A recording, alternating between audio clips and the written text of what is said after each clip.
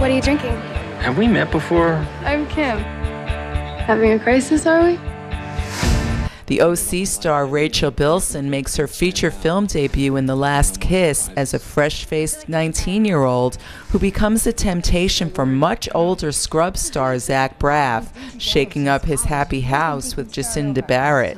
Rachel insists her character is much more than a homewrecker. My character, you know, she's not like typical seductress, like the character that's gonna seduce the guy and get him into bed and everything. It's kind of different. I mean, there's more to it.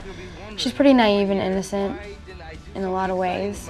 So she's not like the vixen and, you know, the poisonous creature coming to lure the man into bed.